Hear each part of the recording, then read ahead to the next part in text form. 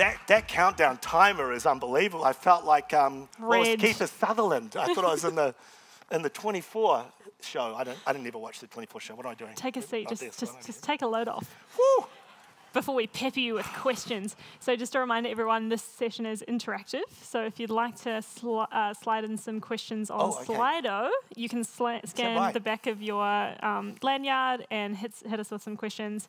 I'm going to kick off, though, Brooke, and I would love to know, what's it like working with Keanu? It's pretty amazing.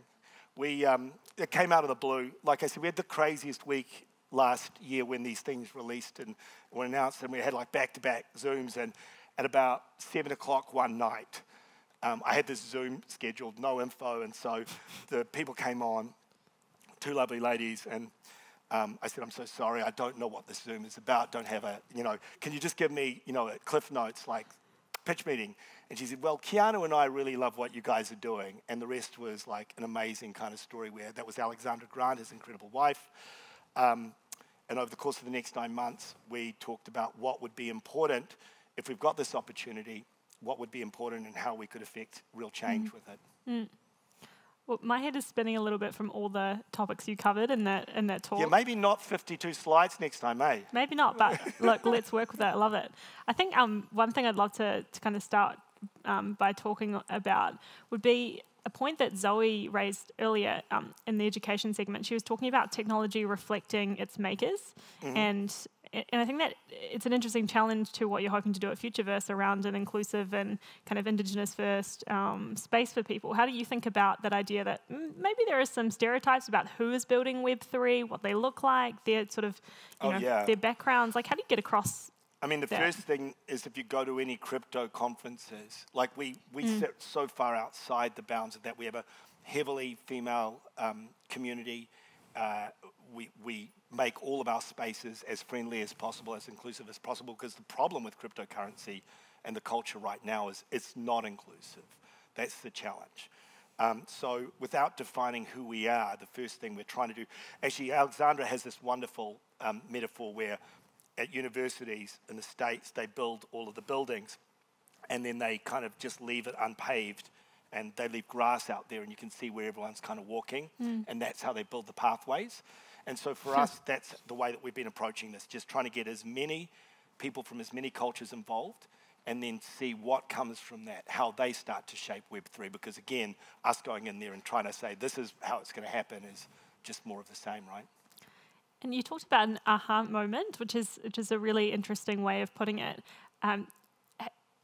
If you think about people who aren't Web3 literate or crypto literate, what are some of the aha use cases that you think will kind of have people create those pathways? I alluded to something that was really interesting there. So you know how I bought that fluff? Well, a collective called the Hume Collective bought a fluff in August, called it Angel Baby, and now have 4 of the top 10 NFT songs with this character that they're using. They're telling their stories.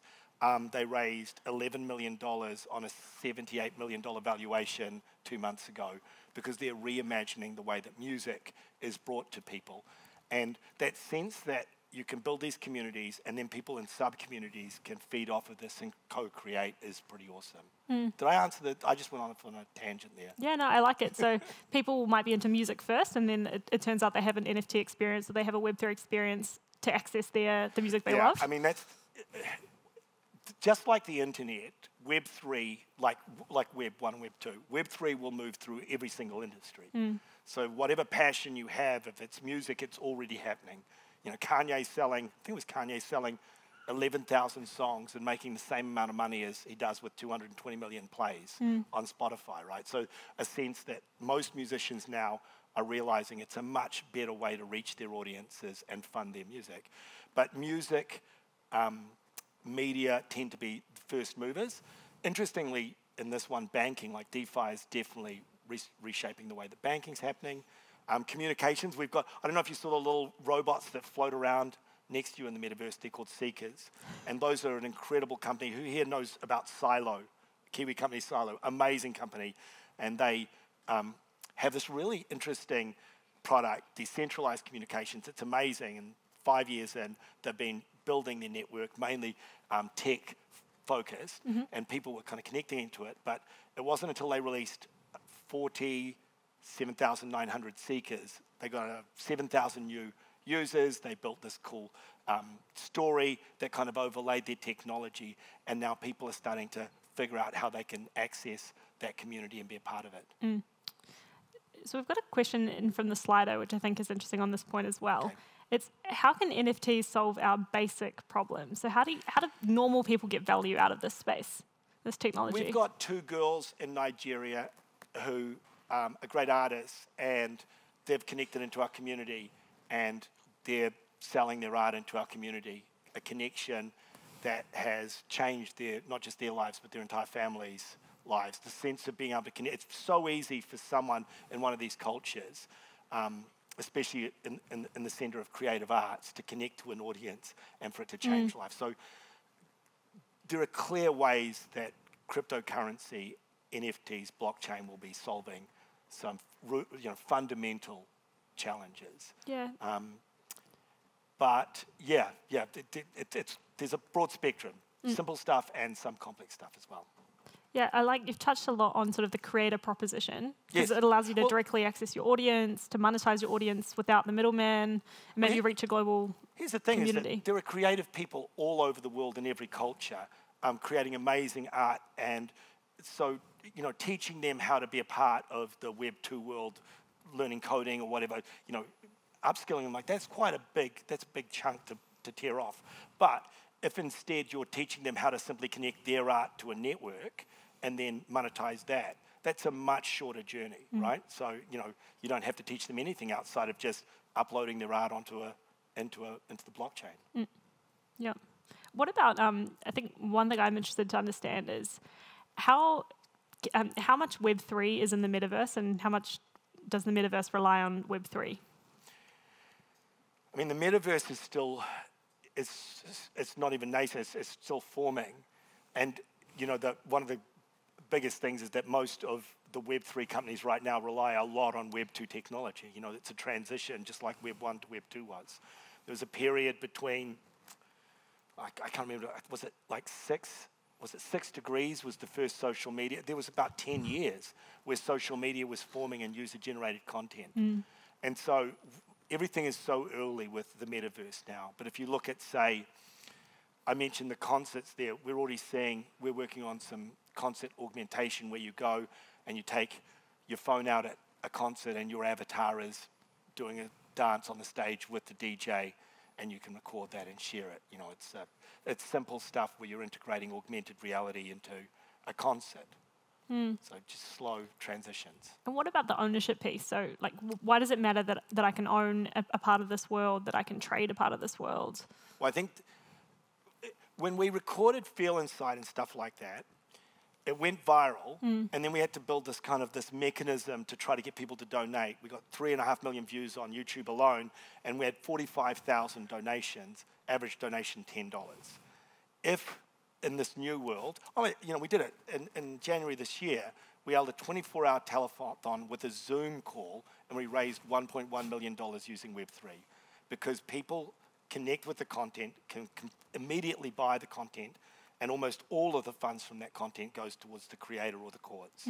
So, raising $1.1 million for Auckland City Mission, it was so funny. I mean, if you want to watch that on YouTube, it's amazing, because you can watch these lovely ladies at Auckland City Mission who totally think the whole thing is a con while we're raising them. And it just keeps going up over 200,000, 405,000, and they have no idea what's happening. And at the end, we got $1.1 million for them. But it's just so easy. When I showed you that video before of little Katie Archer, if there was just a single button that you could press there, donate, complete and easy, everyone would do it, right? It's interesting though, because it's probably still YouTube that gives you that audience, right? Or the ability to reach that many people. Yeah, that's right. So you still have, it's going to be very transitional. I mean, there is a reason why Meta is charging at this, because we're already seeing these social media platforms, these giant broadcast platforms, starting to fragment and break into small communities. I believe that Web3 will end up with, you'll have a whole bunch of different avatars in your wallet that represent communities you're a member of. They'll give you access to those communities. You'll be rewarded for interacting, contributing to those communities. but you won't. These giant broadcast social media platforms are dying and are going to continue to die. You heard it here first. Meta's dying. Not Meta's dying, Spencer, are you in the audience? Oh, sorry. Meta's not dying because, no, honest, and the truth is, Zuckerberg was smart enough to realize that this is a massive change that's happening. And they will, as an example, we're seeing chat groups in Facebook like explode because small, targeted communities are growing and this broad broadcast community stuff is dying. I mean, TikTok is not a social media channel, guys. That's another conversation. Oh, I love it. It's not. It's a crowdsourced broadcast channel. Yeah. So something that also was raised earlier was about, if you're trying to tackle a technology opportunity from a different community's perspective, you can either try and participate in the old structures or you can build something alongside. Yep. So as you think about Futureverse and your mission, you might have to play nice to a certain extent with centralized Web 2 technologies, or you could maybe just build completely new structures. How do you think about that? I've always been, regardless of what the industry, I've always been a big fan of steer and sink. So this is in terms of causes as well. So if you've got these large companies that are potentially causing, environmental harm, you've got two options, or any kind of harm, you've got two options. You can either ignore them and try to take them out. It's quite a long process. It's kind of hit or miss. Or you can steer them and sink them at the same time, right? So I would like to, everyone that I've met in any of these large Titan tech companies, they're wonderful people. They're great people that have they share the same outcomes, many of them, as we do. The difference is that they're just restricted by a pretty terrible model. I mean, extracting shareholder value is a bit of a disaster in terms of some of our ideal outcomes for businesses. Is it different for Futureverse? You don't. So the most important thing about Web3 is that this is probably the exact wrong forum for this. Because VC will also adjust, but we can't just build businesses that only prioritize extracting shareholder value. That idea of shareholders extracting value from an organization, or participants, the workers, and they're extracting value from customers. It's crazy. Or not even customers, they call them users. The only other industry that calls their clients users is the drug industry, right? So this model is terrible. If you look at our community, 13,000 stakeholders that we have in our community, their benefit is our only outcome. That's all we're looking for. How do we increase our community's ability to obtain value from what we're doing? And so they are not just the shareholders, they're every stakeholder. They're the community, the user, the shareholder, etc. Yeah. Another question from the Slido. So how should we think about the environmental impact of what you're building? Is the computational demand created by NFTs and blockchain technology sustainable? Can it be made more efficient? That's a good question. So I mean, the first part about that is that this is a core transitional challenge that Web3 blockchain has gone through. And the merge is now less than a month away. That the second largest blockchain, Ethereum, is about to become. Been less than a month away for quite a few months, I think, hasn't it? Yeah, no, I think they're there. Everything I'm reading is saying that they're pretty much there now. So that's 98.98% more efficient. We are working ourselves on technology that will make that even more efficient, and everything we've done is being 200% offset. And offset with Carbon Click, who are fantastic, biodynamic, top of the chain offset. But if we were to go into any technology and look at its environmental footprint in the early days, we wouldn't have done any of this. YouTube wouldn't have happened. Netflix wouldn't have happened. None of this would have happened. So the sense of looking at an ideal eventual outcome, and by the way, so this is my last bit on this rant, no one is measuring the environmental footprint of all of banking. No one's measuring those buildings and all the staff. They're sitting there going, oh, yes, Ethereum, I transfer $100,000, it's going to cost this much but you know what I'm saying. It's not apples and apples. So I get Aaron McDonald does a better job of explaining that, but that's pretty much done now. We'll stick with the mini rant, but I like it. Yeah. How should we think about the metaverse when we live in such a beautiful country with lovely, mostly clean air, waters, beaches, and so on? Is in the metaverse future inevitable for us? Yeah, well, the first thing is, so I'm someone that never grew up in gaming, and immersive is fascinating. If you've been what was that quote? anyone that's dismissed virtual reality has never tried it. That's it is really impressive and interesting. I'm also a believer that our job should be to augment this incredible world. Our goal needs to be saving places. There is no doubt that if we're able to visit, tourism is an incredibly destructive force right now. The ability to take what David Attenborough did in the, from the 40s onwards and bring these environments to us so that we can better empathize with them and connect with them. If you can take that and supercharge that, that's a truly incredibly powerful thing. It's not saying that, the whale sharks of the Philippines are bad, or, we don't love them. In fact, it's saying we love them. We just don't need to go to the Philippines to enjoy how amazing they are. You could even relive your Atlanta Olympics closing ceremony skating performance. I could do. I went to YouTube to try to find it, but it's not really there. I'm so old.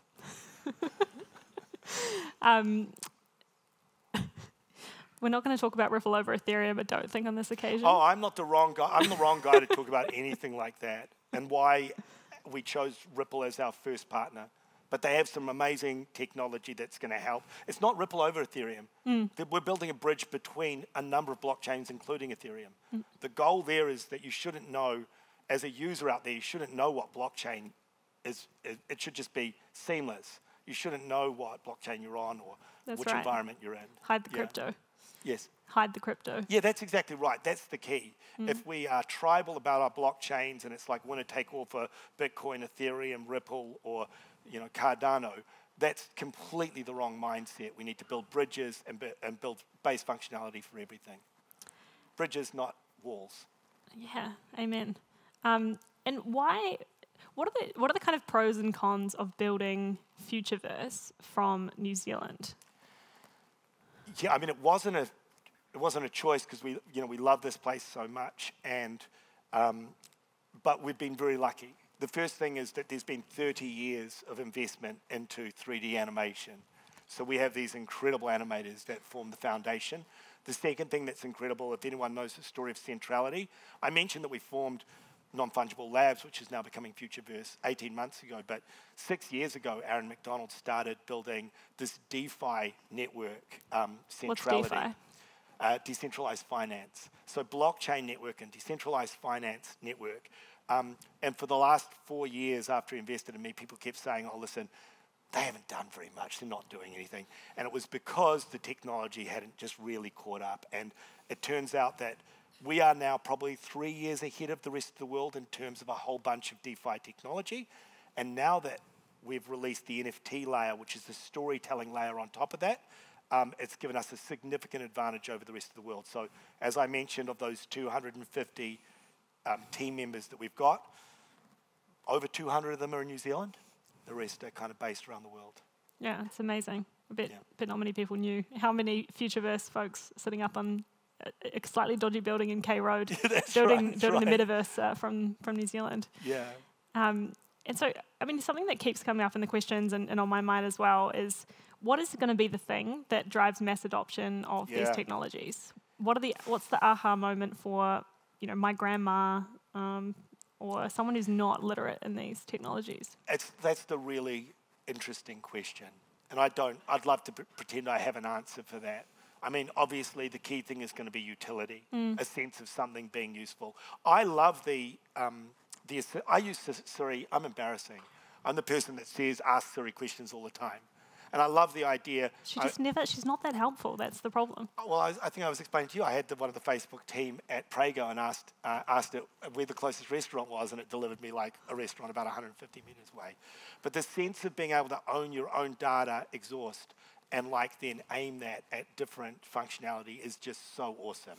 And be able to mold it. One of the things David McDonald, who's just brilliant, Aaron's brother, and he has Altered State Machine, is trying to get across is teaching people how to use AI, teaching people how to use this technology, because if we're in a sort of a wrestle between these titan tech companies and you're going to need to at least know the groundwork of this so that you know what's happening with your data, how to control it, how to own it, and how to at least monetize it a little bit. So I think so as an example, I think that avatar to assistant is a mass adoption tool.